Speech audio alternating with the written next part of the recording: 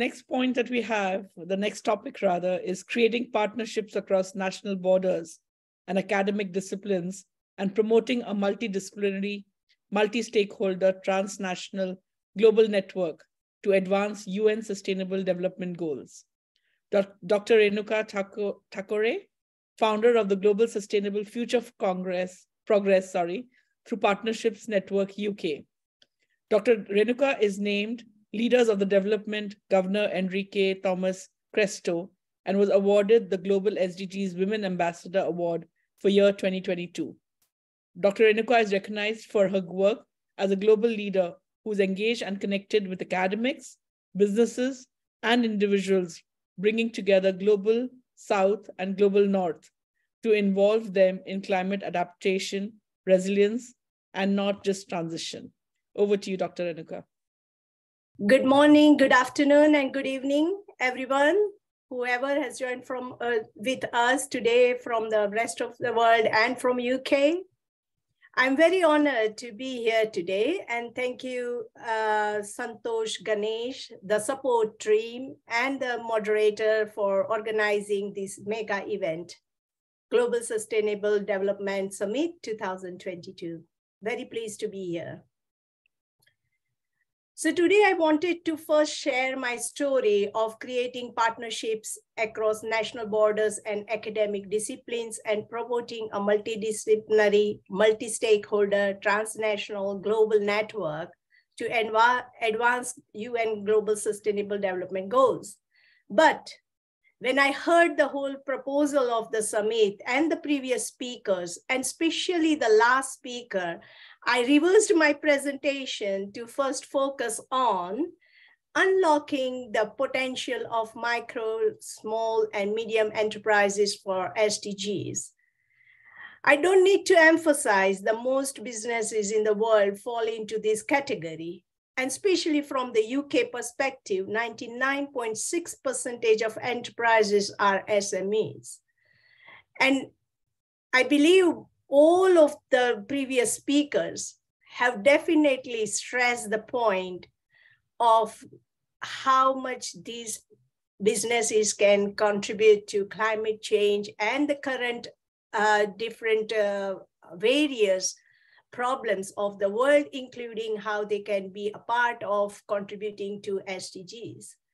We have also heard previous speaker on what support they can give, including tools and technologies, what are available in there to reduce carbon emissions, reduce other inequalities, and contribute to sustainable development goals.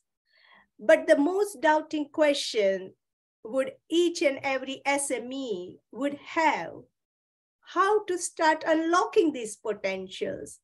What I need to do in my business? How can I structure the approach to have a complete and comprehensive sustainability categories that can allow me to achieve sustainability, corporate social responsibility in its fullness, and to contribute to sustainable development goals? And therefore, I want to propose these 4 elements which would definitely help you to act, measure, and lead on your leadership of this sustainability journey. So every company will need to focus on having their operations contribute to net zero emissions. Of course, many technologies, support tools have been already discussed and presented to you. So why not reach them out? But also this means that you need to focus on your own operation. First of all, understand your own operation and move to the use of renewable energy. As an SME, it is very easy to achieve that through solar, water, or hydro, or wind, etc., depending on what natural resources are available in your close contact, in your close neighborhood, and easily, and with plenty of having an employment opportunities. Through this change, you will be able to contribute to SDG 7, 12, 13, 14, and 15 immediately. Remember, you must have all your emissions measured and reduced in line with the science-based targets. And you will have to put a system in place to map, measure, and monitor your direct, indirect, and other indirect emissions resulting from all the activities. Having this in place, you will have to work on your own operations, inventory of your operations, your all activities. And that is for you to take the leadership. Unless you have done that, you will not be able to make any change. Not a single change is possible without measuring anything, mapping anything. And therefore, you will have to take the leadership. And having this in place will allow you to be part of United SDGs. And also, United Nations Global Compact. United Nations Global Compact is a place where you can commit yourself to get to net zero. And there are already plenty of small organizations being part of that Global Compact. And I would recommend you to visit that website and learn about it. The second category is about human resources. You must take care of your employees' health and safety, working condition, labor relationship, career management, and child and forced labor, etc. Which means, again, you need to look into your operations to find out what is missing or what potential you have to improve on these categories or elements of these categories. You must increase diversity, equality, inclusion in your human capital and consider it when you are dealing it with the suppliers also. Through these changes, you will be definitely positively contributing to SDG 5, 8, 10, 30. So again, I would like to stress the point that everything lies in your hand. You must start doing and understanding your operations immediately, in a sense, with the science and research and your education. Next category, of course, is environment management. Energy consumption and greenhouse gases are the most important and the most significant part of environment management. And previous speakers, and along the line, the speakers will definitely speak about this energy consumption. And there are plenty of innovative tools and technologies there to reduce your carbon emissions. The most importantly, you need to be using energy efficient products. Your processes must be energy efficient, and the services and the clean renewable energy. Address the issue of water consumption and the discharge issues in your company. Address the impacts resulting from hazardous and non-hazardous air emissions other than the carbon emissions.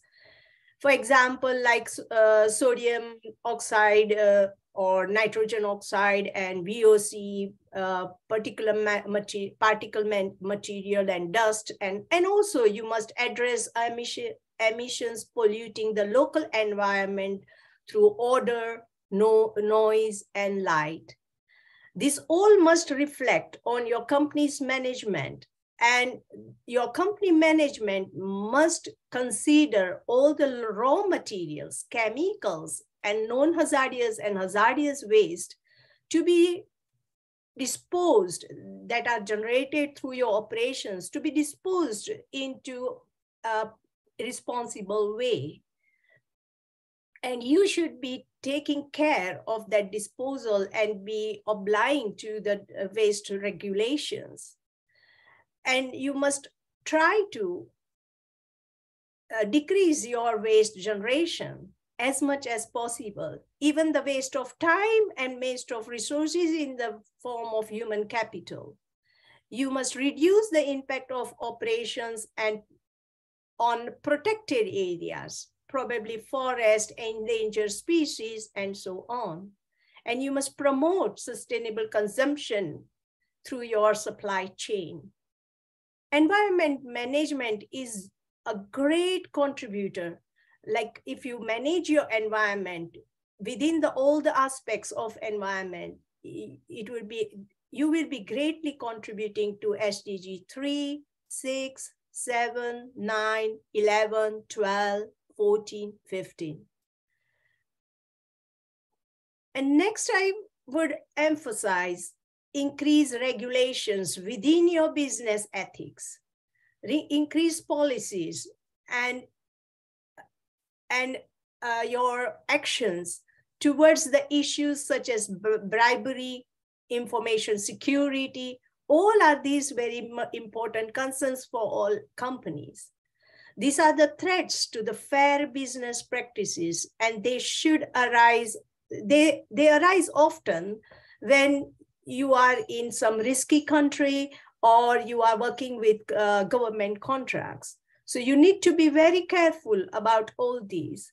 Implementing proper policies, actions, and also creating awareness between your employees and the suppliers. You will be contributing to growing expectations of all the companies who are trying to address these basic threats of corruption and by bribery. Having ethical policies and embedding ethical practices in the company, you will be addressing these issues properly, and you will directly impact SDGs 1, 2, 5, 10, 12, 13, and 16. So now I would move, why then? If everything lies in your hand, why then I would emphasize that cooperatives, partnerships, creative circular economy, how they are useful. And let me explain you how they can play a vital role for sustainable development. I completely agree that my previous speakers have already touched on this, and they have mentioned plenty of different models in which you can work. And I feel that cooperative is a very important model to be adhered in such situations, like in these complex situations in which we are. A cooperative is an autonomous association of persons who voluntarily get involved in economic or social or cultural activities. But what is interesting here is that they are the owner of this activity, and therefore they play an equal part and they have equal stake in having this community or the activity working. And the main values behind these cooperatives are democracy, self-help, self-responsibility, equality, equity, and solidarity. And therefore, we must create a better, if we want to create a better world, we must have the cooperatives. The secondly is partnership. And I'm not talking too much about here as a traditional partnerships which are going on since many years, but I am talking about which have value of only economic gain. But I am referring here of a strategic partnership program with, say, for example, a community and the placemaker. Or you can reach out to your supply chain, and maybe you can make one of your suppliers a partner to move towards the journey of sustainability and empower them. You can move to your making your employees as partners, and maybe reach out to them with an equal share of benefits, because they are also contributing to your benefits as an organization fully. And therefore, I think you need to have a partnerships, meaningful partnerships to reach SDGs. And finally, I would come to creative and economic circular economy. And I think many of the speakers have already explained a lot about circular economy. And the values which lies here are eliminating waste and pollution here. And we need to have a circular product and material which can give a customer the highest value, and also the equivalent value to you. And regenerative nature type of products and processes should be in place. And finally, now I come to my mentioning about all about my network here. But however, I won't be dwelling too much on it because I have very less time. But what we need to do is strengthen science, technology, and innovation, particularly in Global South. This requires a systems approach. We need to develop our capacities and a more profound linkage between research, policy, and practice. And that can speed up transitions to an innovation-led, knowledge-based economy.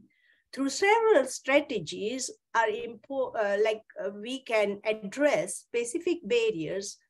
And for that, I believe we need to have an open, inclusive, and proactive engaging platform for developing and disseminating empirical research and monitoring and evaluating their effectiveness in delivering SDGs. And therefore, I did not find any such platform when I started my platform in 2021, January. And therefore, I took the challenge of opening up an open, free, transparent global network, and everyone can join here, learn, and share their stories, ideas related to any sustainable development goals. And so I wanted to share my vision and objectives through the short video here. Actually, this slide has a short video, and if you click to that video, I will be sending a PDF of my presentation. And if you click on this video, you will definitely get a snapshot. It is a small TED talk by me, and that has my vision for Global Sustainable Futures Network. And therefore, I would urge you to at least watch this 5-minute video. And therefore, in my personal capacity, I am a consultant, I am a lecturer and a researcher at 2 universities part-time. But however, I am also in my personal capacity, I'm a consultant for sustainability and sustainable development goals for SMEs. So you can contact me for any help if you need or any support you may need. But I will also invite you to join my network. And finally, I would say, let's all swing high in the sky and beyond through this network. Thank you very much for having me here, and connect me to whichever the channel you are in. Thank you very much. Thank you so much, Dr. Renuka. It was a pleasure to have you.